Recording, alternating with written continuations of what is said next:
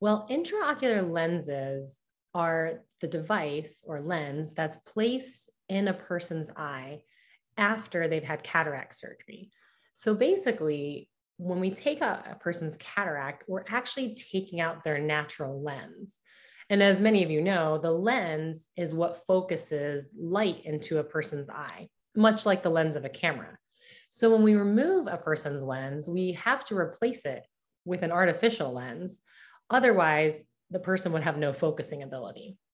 So basically, an intraocular lens is a man-made implant that is simulating a lens.